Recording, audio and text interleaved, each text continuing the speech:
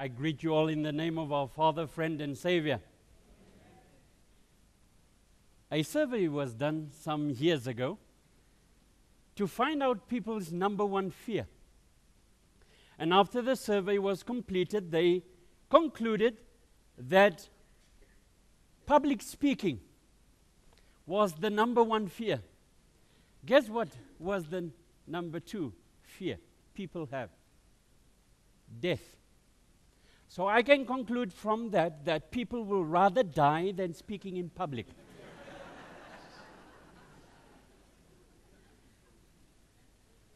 I also have this fear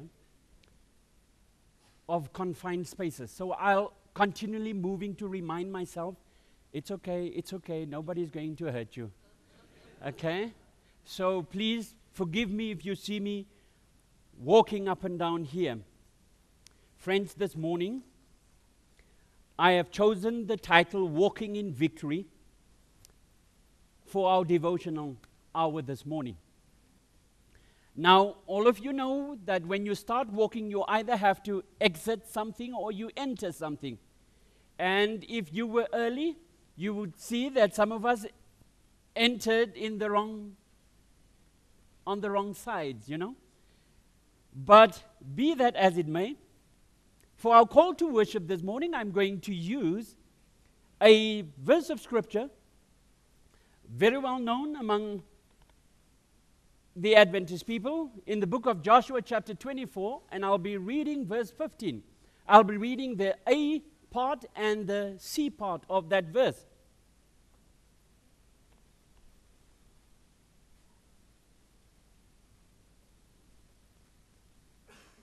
I'll give you a moment to find the book of Joshua. It's in the Old Testament.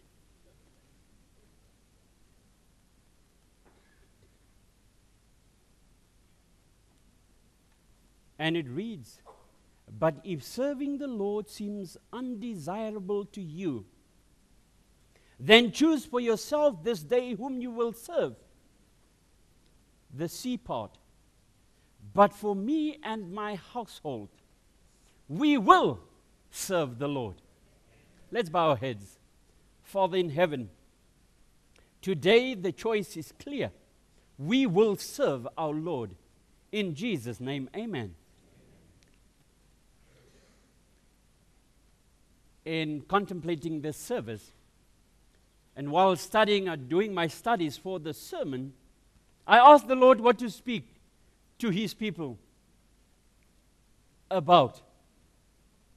Because you know, Adventist people, I'm speaking to first, second, third, fourth generation Adventists. Lord, what do I speak to them about? Should I give them a generic Adventist message? And the Lord said, no. Should I give them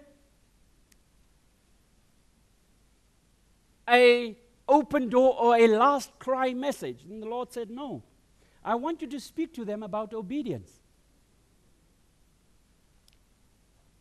I'm going to ask you to keep your Bibles open in the book of Joshua, because we will reflect on Joshua chapter 3 this morning. Obedience to Jesus is essential to finding purpose and meaning in life. Peter in the book of Luke chapter 4 understood this when he followed Jesus. Likewise, Joshua came to understand the importance of obedience when he led the children of Israel into the promised land, friends. Both men found purpose in obedience. The aim of this service or this sermon is to encourage the hearers to obedience. Now, the following letter was found in a baking powder tin wired to the handle of an old pump that offered the only hope of drinking water on a very long and seldom used trail across the Amargosa Desert in Nevada, USA.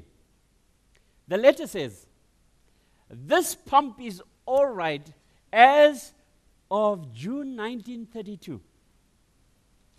I put a new sucker washer into it, and it ought to last 5 years.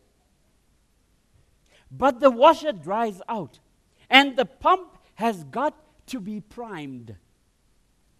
Under the white rock, just behind you, I buried a bottle of water out of the sun and cock end up.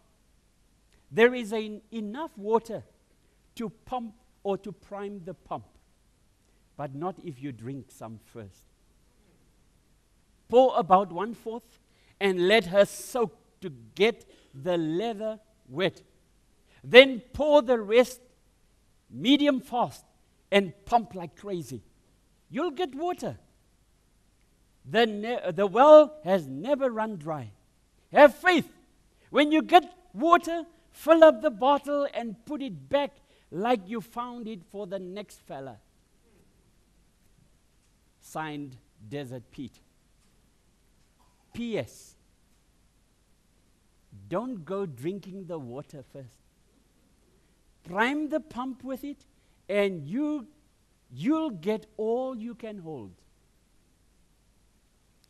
Tell me, if you were a lonely traveler, shuffling down that parched desert trail with your water bottle bone dry, would you trust this guy?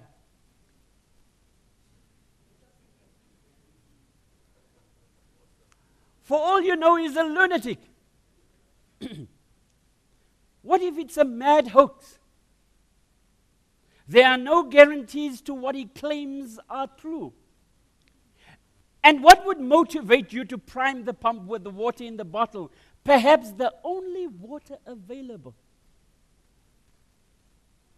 But you understand the fact that all pumps have to be primed. Friends, it's a gamble, a risk, an adventure. What do you do? This story illustrates an important lesson. The lesson of before. The lonely traveler had to prime the pump before the water flowed. This lesson manifests itself in everyday life. There are battles before victories. There are struggles before celebrations. There are steps before arrivals. There is practice before perfection, friends. There is preparation before completion. There is matriculation before graduation. Amen. Over and over in Scripture, this pattern is repeated. The Israelites had to march to the Red Sea before God parted it. Naaman had to wash 7 times in the water before God cured him of leprosy. Gideon had to reduce his army from 32,000 to 300 before God would deliver them from the Midianites. The loaves and fishes were given up before Jesus multiplied them. Peter had to obey Jesus to row out to the deep water before he caught a boatload of fish. This lesson is manifesting itself all over. But nowhere was this lesson of before more evident than when Joshua was preparing to lead the Hebrews into the promised land. After decades of wandering in the wilderness, and the children of Israel were purged on the banks of the Jordan, ready to cross over. In this narrative, the word crossing over were used 21 times. Please go count it. Don't just believe me. It marked a transition in their lives. The crossing over required a new faith experience. The before lesson applied here. In order for them to occupy the new land God had waiting for them, they had to trust Him. Like in life, we have obstacles, friends. And one big obstacle stood in their way. the Jordan River. Do you have rivers standing in your way today? Flowing north to south. It stretches over 325 kilometers from Mount Hermon to down the Dead Sea, furiously plummeting from several hundred feet above sea level to approximately 400 meters below. Normally the Jordan is not difficult to cross. It's narrow and shallow. It's a modest stream of water, the commentators will say. But when Joshua led the people of Israel to the Jordan, it was spring. The snows had melted on Mount Hermon. No longer was this river mild and tame. The Jordan was now tempestuous, raging, and in flood.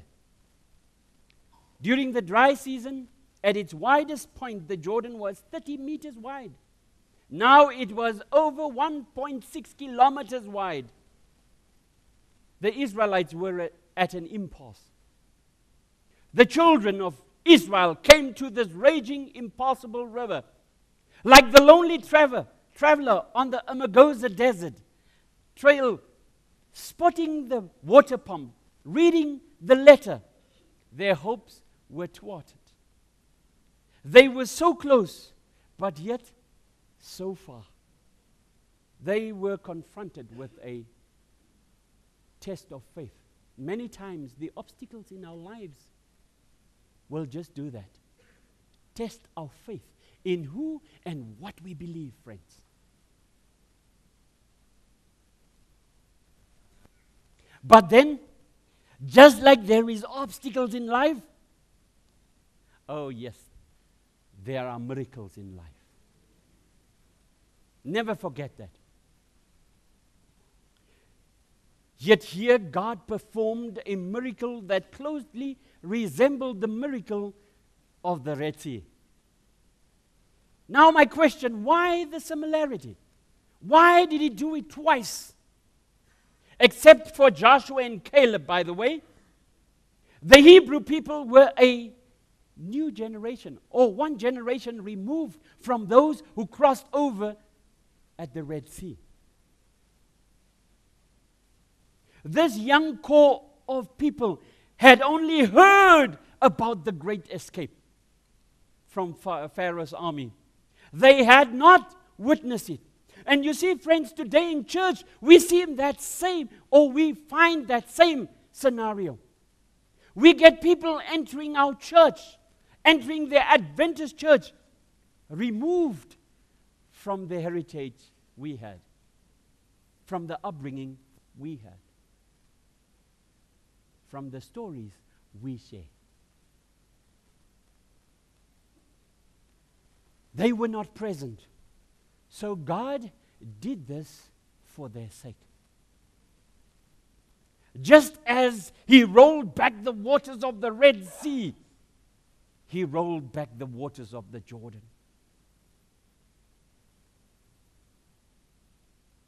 Just as the mothers and fathers walked across the bottom of the Red Sea on dry land, so too did their sons and daughters walk across a dry riverbed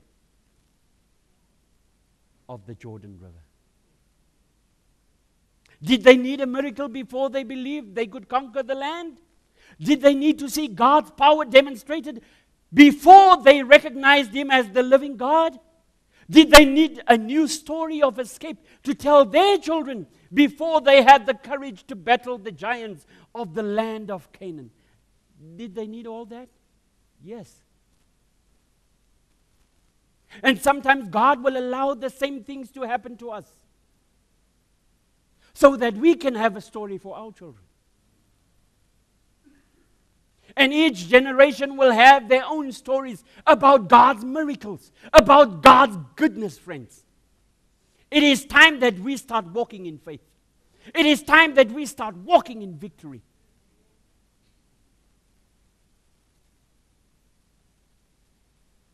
the Hebrews experienced a miracle. They witnessed the visible demonstration of God's power. Adventist Church, what will you do if God perform a miracle like that in your presence? What will you do, church? Amen. You can say that again. It feels good. I'm actually getting started now. They knew that the living God was among them. Church, do we know that God is here with us? Do we still feel His presence? Do we know He's here? Or is it a theological concept? A pie in the sky? A fairy tale? It was a great day of victory and celebration and arrival. It was an experience that they would share again and again and again.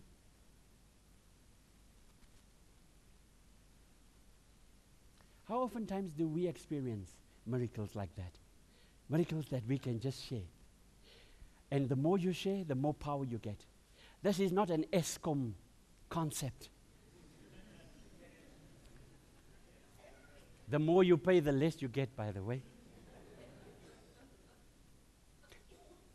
Before the Hebrews experienced the miracle, witnessed the power, and saw the hand of God, there were requirements. Before this church can cross over to the promised land, there's requirements.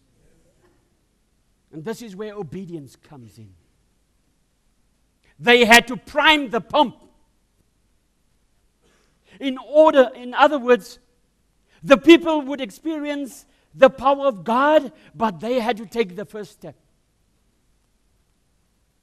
The children, or the Hebrew children, had to wait. That was the requirement. They had to wait to consecrate and to take the first step of faith before God showed up. Did you catch that? They had to wait. They had to get themselves ready, consecrate themselves, and then take the first step before God showed up. If it's for me, tell them I'm not here. Joshua chapter 3, 2-15 tells us that often we have to wait before moving ahead with God. The children of Israel did it.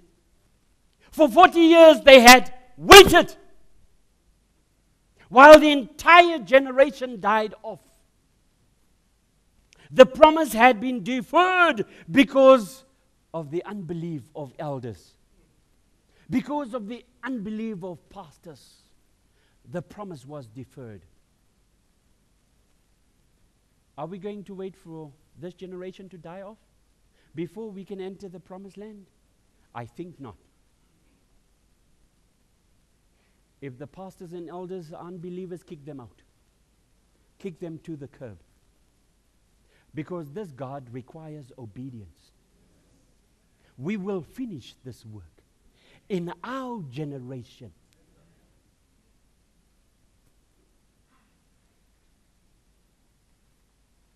And now they would wait again with the destination in sight. Friends, I can see the promised land. Can you? I can taste it. It's like electricity going through you. I can reach out and touch the promised land. Can you?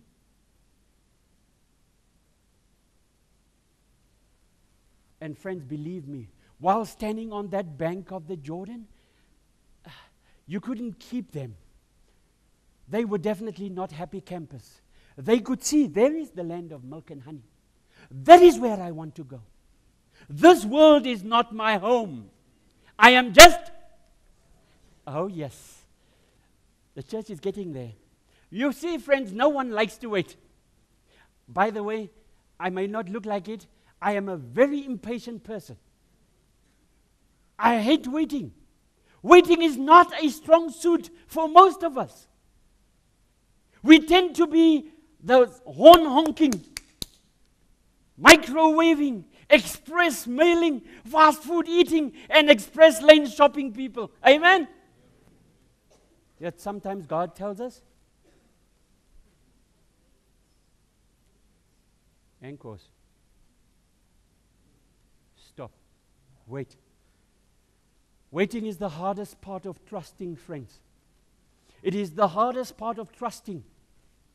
It is the most arduous aspect of this lesson. We live by the promise. Don't just stand there, do something. While God often says to us, don't just do something, stand there. Too often we want God's resources, but we do not want God's timing. We forget that the work God is doing in us while we wait is as important as whatever we are waiting for. Waiting means that we give God the benefit of the doubt and He knows what He's doing. Waiting is God's way of seeing if we will trust Him before we move forward. Waiting reminds me that I am not in charge, friends. My mother is sitting here. I hate driving with other people. They are the worst drivers on earth. There is only one excellent driver, and here is he standing. If I drive with anyone else, I'm a nervous wreck. By the way, they're planning to send us to Israel. Now, I've spent some time in the U.S.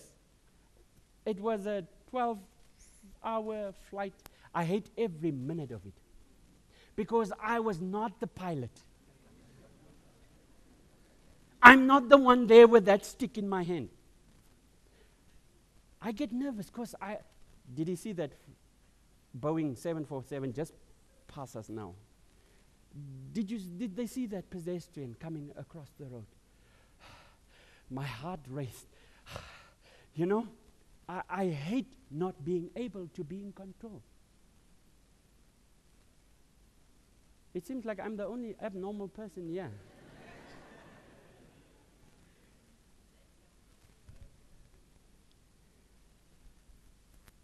Waiting reminds me that I am not in control, friends. When we get to the crossing moments of life, we are not just waiting around. We are waiting for God. Therefore, we can trust His timing and His wisdom, friends. Verse 5 tells us of chapter 3. Always we have to consecrate before the blessing tomorrow. We have to consecrate today before the blessing. Then and now God calls His people to holiness. We don't want to hear these sermons anymore. We want the sermons that tells us, everything is hunky-dory. Just as you are. You'll end up in a hotter place just as you are.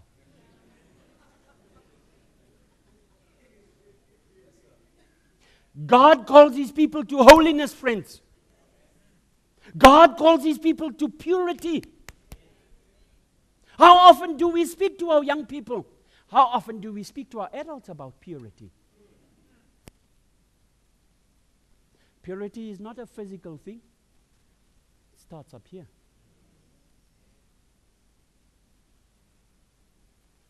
God calls us to separation. He calls His people to holiness, to purity, and to separation. Separate yourself from the world.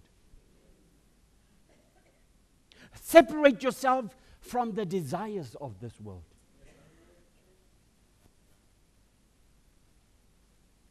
That's a whole different sermon. For the Israelites on the edge of the Jordan, this meant washing themselves with water and practicing the ceremonial rites that would make them clean. They were to flush their minds of the filth and dirt that had accumulated over the years. How oftentimes do we consecrate ourselves. Are we still in the habit of doing that? Cleaning all that filth out of our minds?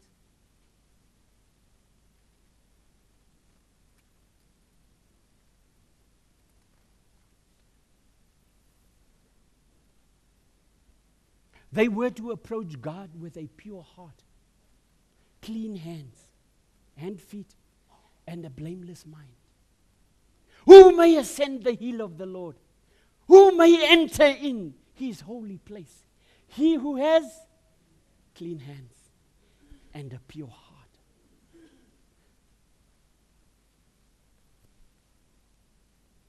They were about to enter the Holy Land, God's country. Think about it. Every time in Scripture that God shows up, people were to recognize that place as holy. People took off their shoes. They fell prostrate in humility. When God said, consecrate yourself, it was His way of saying, only holy people will occupy this land. When God calls this church to purify itself, friend, God is saying, I'm coming to get a holy people. It starts here. Don't believe those prophets that tells you holiness starts in heaven. It starts here.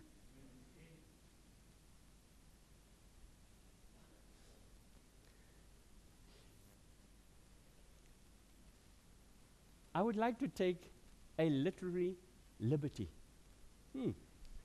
May I insert the word today in this verse as it reads, consecrate yourself today, because the Lord will do wonders among you tomorrow.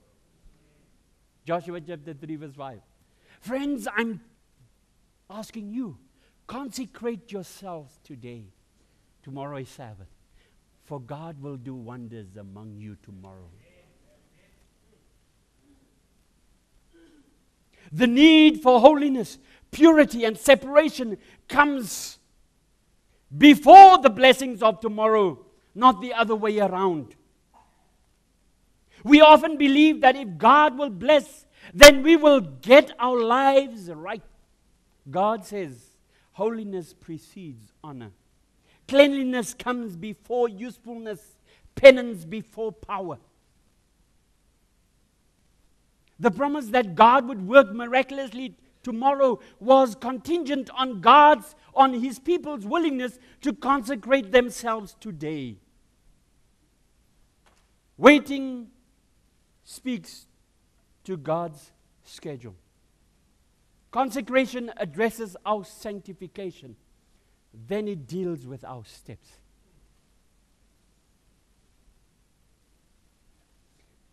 Before God would part the waters of the Jordan, a condition had to be met, a step of faith. Now the Jordan was at flood stage, the Bible says, all during harvest.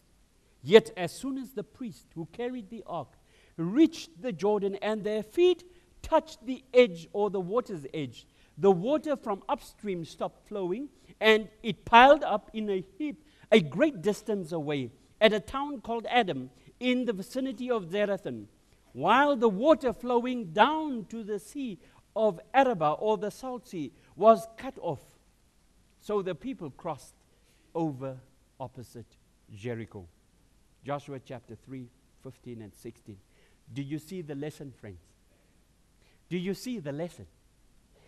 God promised that the current of the Jordan would be dammed up, but first the people had to step. Thank you. First the people had to step into the water. God was ready, willing and able to perform an amazing miracle, a feat that would prove that He was the living God.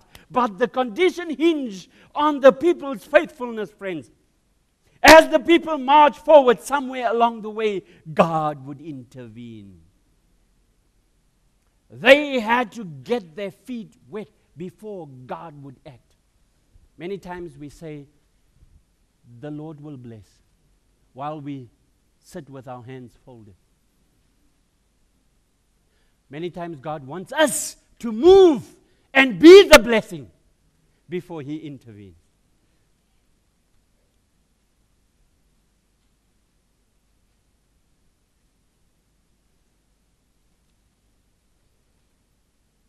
Isn't that just like God? He wants to do something amazing today. But before He does, He wants to do something amazing tomorrow. But before He does, He wants you to trust Him today. We are required to demonstrate our faith. Like an electric eye opening door, it will only open when you move towards it. Isn't it so? Faith is a risky business. Soren Kierkegaard, in his biography, concluding unscientific proscript to the philosophical fragments, he wrote, without risk, there is no faith. Without risk, this man wrote in his biography, there is no faith. For faith to be faith, we will venture out before our own abilities and resources. We take this step before God acts. Do you have an obstacle? Move forward. You know, as an Adventist church, we like to move around objects. We like to move around obstacles. And we become like the Israelites, wandering around. Move through it. And as you start moving through it, God will open it or remove it for you.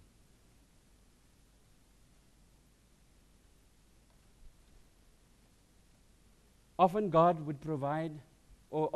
provides no solution to our problems until we trust Him and move ahead. While He wants to supernaturally intervene in the difficulties and challenges of our everyday lives, He can't until we first demonstrate our faith by walking forward on the path of obedience.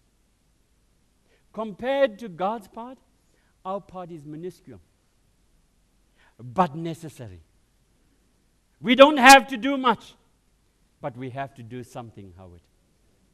We have to do something.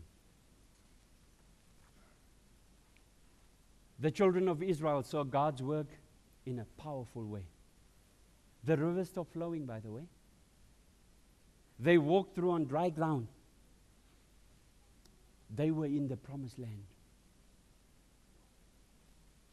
The river is about to stop flowing for this church. God wants to call you. Come in. Come enter into my rest. He's ready to do that. Are you ready to move forward as a church? Are you ready to move forward as a family? Are you ready to move forward as children of God? Friends, the time to decide is now. Choose you this day whom you will serve. For too long have we served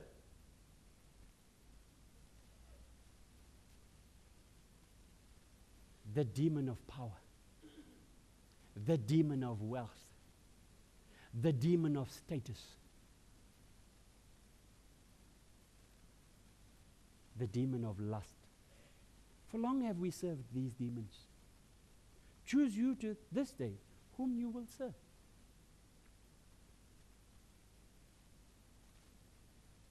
They walked through on dry ground. This lesson deals with our waiting, our consecration, and our faith. It plays out in my life in the following manner.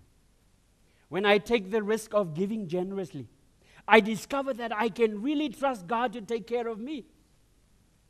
But first, I have to get my feet wet. When I take the risk of asking forgiveness of another person, I discover that God will really honor my confession. But first, I have to get my feet wet. When I risk using my spiritual gifts, I can know the joy of being used by God. But first, I have to get my feet wet. When I risk making a phone call or visiting to encourage or show concern, I know the satisfaction of touching another human being at their point of need. But first, I have to get my feet wet. What are you doing? Are you getting your feet wet? Or are we comfortable on the banks of the Jordan? Have we become residents of this country? Because, by the way, if you become a resident, you carry a green book called a passport. Are you a resident of this world? Or just a passerby? I do not have permanent residency, by the way. I'm an illegal alien, and I'm not from Zimbabwe. I'm illegally in this country, in this world, and I'm moving through it because this is not my home. Where do you need to risk? How is God calling you to get your feet wet this morning? In conclusion, this is my only and last conclusion. There's not a conclusion following the conclusion. Perhaps this time of the unknown is a test. The weary traveler reading Desert Pete's letter was put to the test. Would he prime the pump or drink the water? The Hebrew people on the banks of the Jordan were put to the test. Would they get their feet wet? Are you being faced with an obstacle, a challenge that seems impossible? Will you take the first step of faith today? God honors radical, risk-taking faith. God relishes favoring people who apply this lesson in their lives. Today is your opportunity, friends. And if you want to publicly show, I invite you to stand with me today as we conclude this.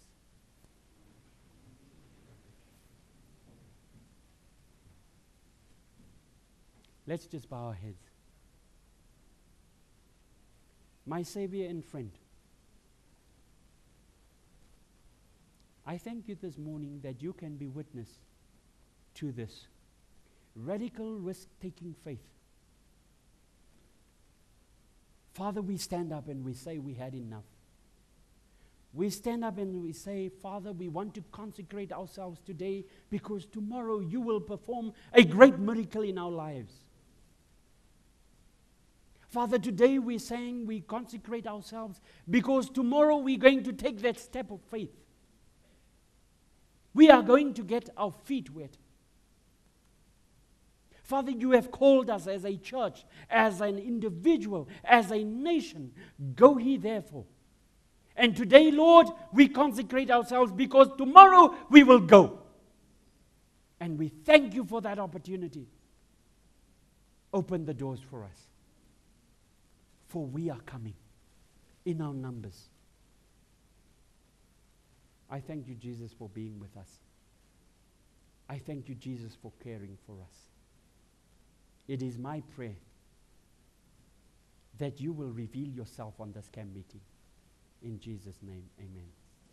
God bless you and keep you.